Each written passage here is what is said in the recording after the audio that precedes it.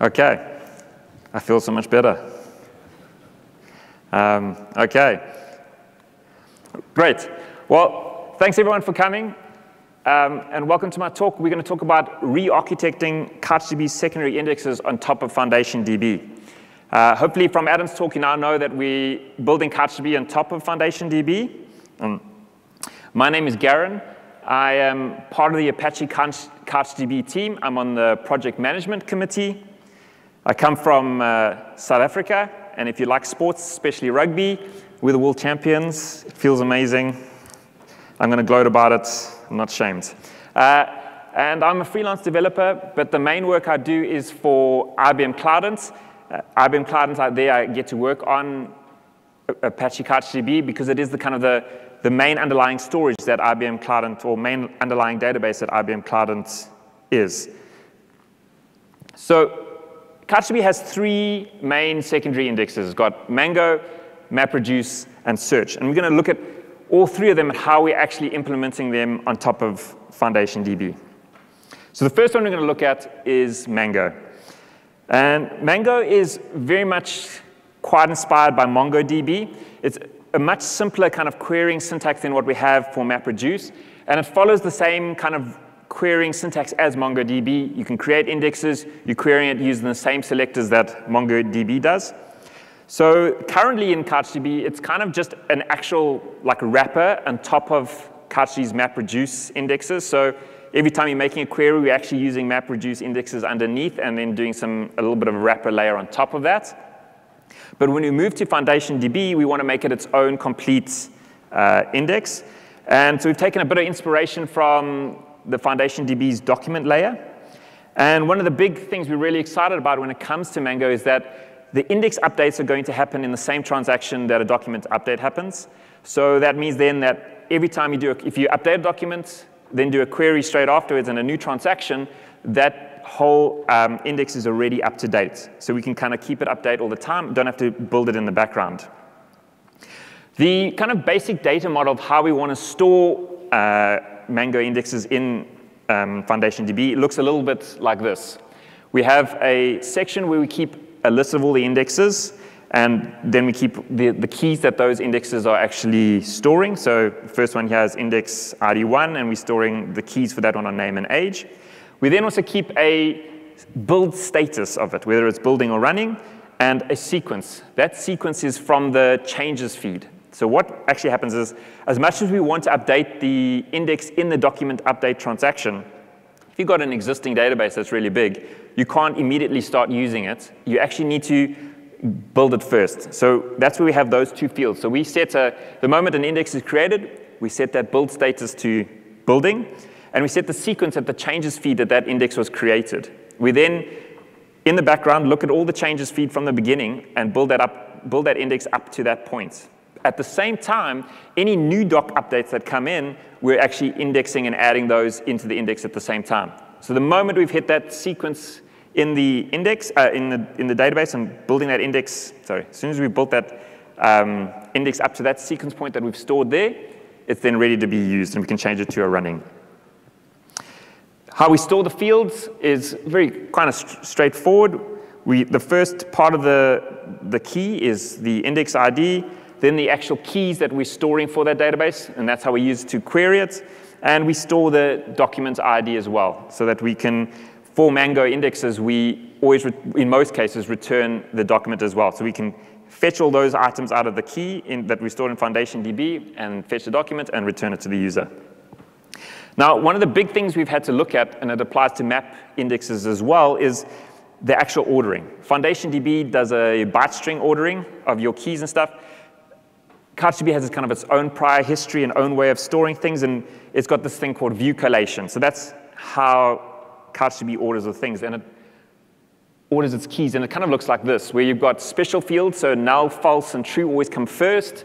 Then you've got numbers, 1, 2, and 3, and you'll notice that we don't differentiate between integers, floats, and doubles. We've got strings, arrays, and objects. So whenever you have anything stored in an index, it needs to be ordered in this way. So we needed to adjust the way we store keys so that in FoundationDB so that we would get this actual ordering. And the way we've solved that is that every time we store a key, we actually create a tuple. And the first part of the tuple is just a number that sets it as what it is in terms of whether it's a special or numbers, and it then starts to order it. The second part of the tuple is then the actual, whether it's a special or a numbers, and it's the original key. With strings, we go another step further. With strings, we actually use the ICU locale library to store strings and order them. So with FoundationDB, what we've actually then do is we create a sort string. So every time we've got string keys, we run it through the ICU library, creates a sort string, and use that sort string to store it in FoundationDB. So now let's look at MapReduce indexes. MapReduce indexes are created like this. What we do is we create a design document, and in that design document, you create a view. So MapReduce indexes are also kind of called views. In this case, we have a map function, and we emit something. So you can see there we're emitting an array, and that is the key. We're emitting a class and a name, and then the value of 1. We also then define a reduce function as well. In this case, we're using one of the CouchDB built-in reduce functions called count. It's also possible to create your own JavaScript reduce functions, but we really try and discourage that because most people, it's really difficult to get right. Once you've created this design doc like this and saved it into CouchDB, CouchDB would then build your index. And the process looks a little bit like this, where it reads from the changes feed, fetches all the documents that it needs to put into this index, runs those documents through the JavaScript query server. From the JavaScript query server, we get a bunch of key values. Those key values are then stored in FoundationDB. So because of this process, and because we have to always send all the documents to the JavaScript query server, we can't actually do this in the actual document update transaction, and it actually has to run in the background. So I'll show you how we do that just now. What we're storing in FoundationDB looks a little bit like this, where we store the index ID to start off with, and then we store the keys. So in this case, the name and an age. And we do the same encoding process I talked about with Mango. We store the document ID. And then in the value side, which is everything in red there, we store the keys again. So once we've encoded the keys for FoundationDB to get the correct sorting, we actually can't decode it back to get the exact same keys that the users actually put in. So we store those keys then in the actual value side of FoundationDB along with the value. So every time we do a query, we fetch those values and return both of those back to the user. Now, with MongoDB, with Mango indexes, every time we update the index, because we're doing it in that document update transaction, we can fetch the old document, look at its keys that are put into the index, remove those old keys, look at the new document that's being updated or added into the database, and add the new keys into the index. So we can do that in that one transaction.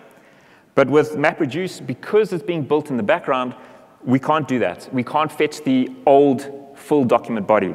So we have to keep another thing called what we call an ID index. And the ID index keeps a list of the keys for a specific document that are added to an index. So every time we update an existing index, we look at the ID index for the old set of keys that this document has contributed to this index, remove those out of the index, get the new keys, add those into the index, and add those into the ID index as well. And that's how we keep track of it. So how do we build it? So in a traditional CouchDB 2 and CouchDB 3, every time we have a query for a view, it's that we have a coordinating node, and that goes and contacts each of the nodes in the cluster. And those nodes then look at each shard for this view, update that shard, and updates the view, sends all the results back to the coordinating node, which then collates it and returns it back to the client.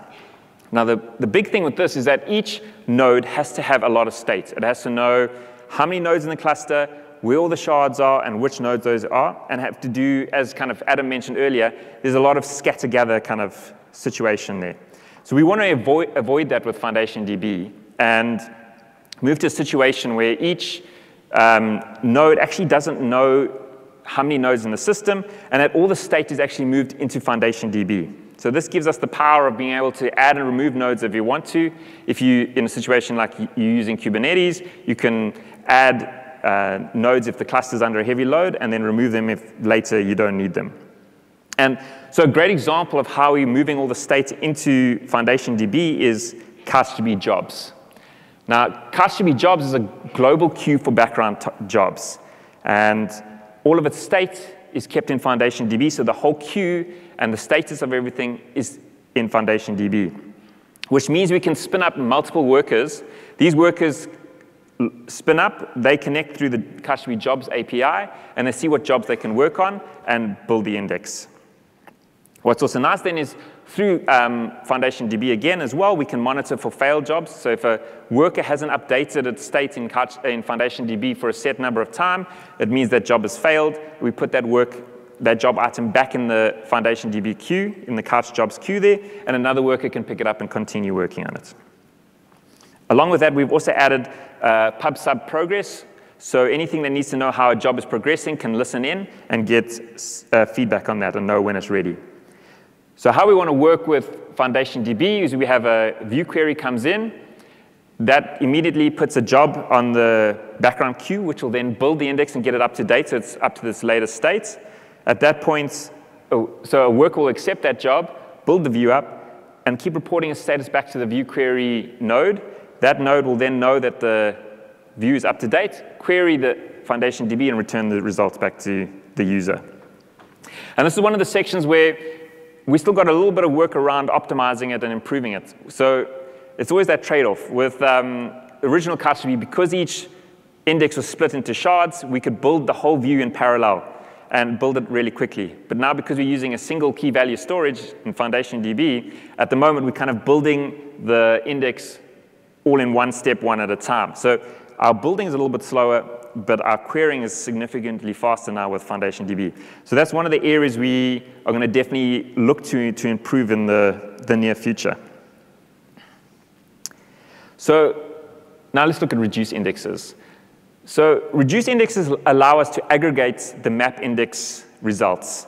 So if you've got a map index that returns something like that, where you've got some dates, the reduce allows you to aggregate them based on your group level. Now, group level is at what value in the array that you've got. So in this case, you've got 3 items in the array, so the group level is 3.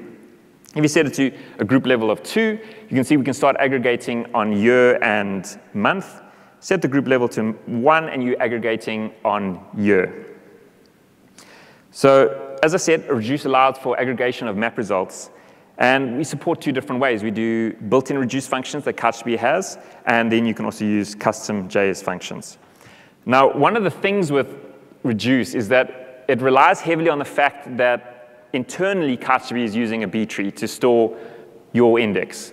So every time what we do in CouchDB is that when you store a whole lot of map key values, you're actually storing them in the non-leaf nodes. We're actually storing aggregations of the results below. So every time we do a reduce query, we don't actually have to go right down to the leaf nodes, pull those all out, reduce them in real time, and return the results. We can actually look at higher non-leaf nodes and get those values out and return them, which means that the result is a lot quicker to query it and a little bit more efficient. But now, moving to FoundationDB, we don't have a B tree anymore, so we have to try and adapt that way of querying to work in FoundationDB. And so the way we think it's going to work is we're going to use a skip list. So the skip list idea comes off the record layer's ranked index design. And how a skip list works is you have multiple levels. So level 0, you have all of your reduced results. And each level above, you have a reduced set of those. So say at level 1, you have a reduced set, and it kind of reduces less and less results higher up. Each time a key value is not added to a level, it is then aggregated with the previous result, meaning that we start getting that aggregation. So when you want to do a query for a reduce index, we don't have to go right down to level 0 to query the whole index. We can actually kind of start higher up and get a certain number of key values before jumping down if needed, which again, we're hoping is going to make it kind of same kind of efficient query like what we have with our B tree design at the moment. Finally, we have text search.